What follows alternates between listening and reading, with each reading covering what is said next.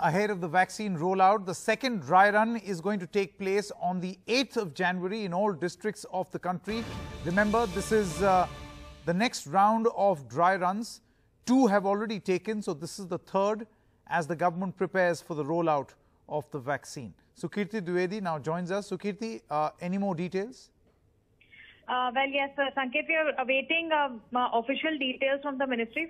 But what we've learned from our sources is that this time it's going to be in every district of the country. So far more widespread in nature than the kind of dry run we saw on January 2nd, because on that day it was in capital cities of all the states, and there were certain particular states like Maharashtra and Kerala which held it in other districts apart from their capital cities.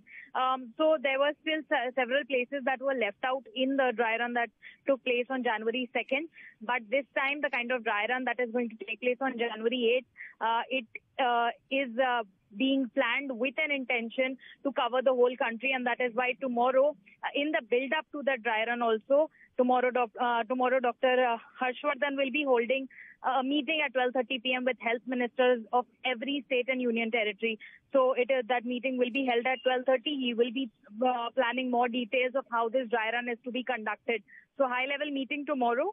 They will be finalizing the details there on how the dry run will be carried out, and then we will see things unfold on the ground on January 8th. But definitely a very significant development in terms of... Yes, Sukirti, and we are also getting information that tomorrow the Union Health Ministry is to hold a meeting at 12:30 p.m. Any more details on this?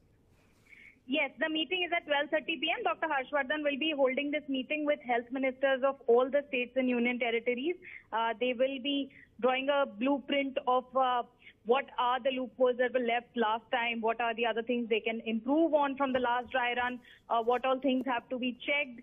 So would this be the final step before the actual rollout? So all of these details will be finalized in this meeting, and then we will see the actual dry run on January 8th. This comes at a time when we are expecting an actual rollout somewhere around 13th of January.